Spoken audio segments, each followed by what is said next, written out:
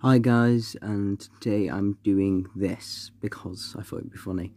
So for a couple of years now, I got a magnet, and I've been doing things like magnet fishing and others. And sometimes the magnet doesn't work because of the material it's made out of, and I've had to go into the water and find it myself.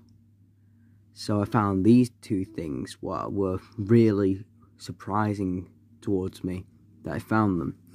So we'll start with this. It's a World War II partition. I can't say it.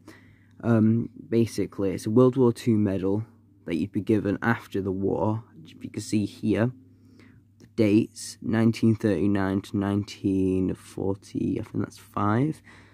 Can't see through, I'm looking through the camera right now, and on the back you can see that it was made for the army. It's an army issued thing after coming from the war. It's quite good, that. And then we have this. It's an old shotgun pellet made in London. You know it's old because London hasn't made shotgun pellets for hundreds of years. You can see it is disarmed inside. All the pellet and all the things inside is gone. It's actually missing the red part of the shell over here, so it's just the metal piece, and it's already been shot before. As you can see, this little piece of metal here is missing, like it's been dinted, and that's where the hammer would have hit it and then blown open this and then opened it. And I found these in the exact same place. They've got nothing to do with each other, I don't think, anyway. My personal favourite has got to be the shotgun pellet, due to the fact of it being quite rare. I've never seen a shotgun pellet, and the fact that I found it in England is quite surprising, because you know, shotgun pellets haven't been made, or weapons aren't allowed in this country.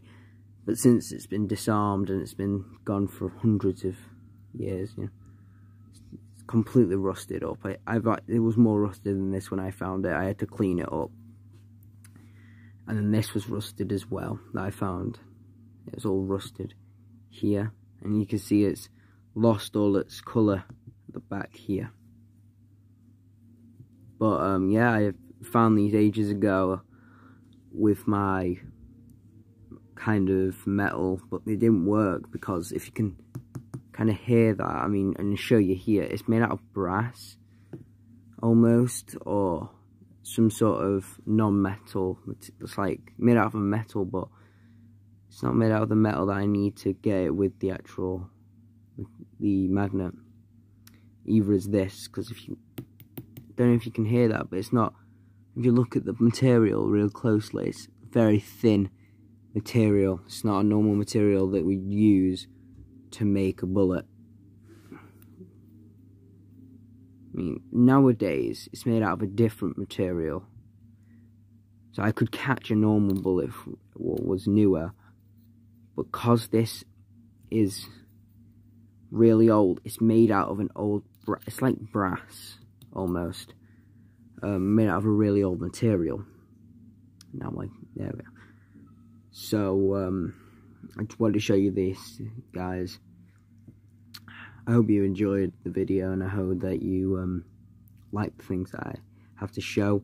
At some point, I will be making a video on magnet fishing. It won't be for a long time, though, until all this stuff has passed by, but I really hope you enjoyed this video. And I'll be making more videos like this as soon as possible, and I hope you enjoyed the video. Bye, guys.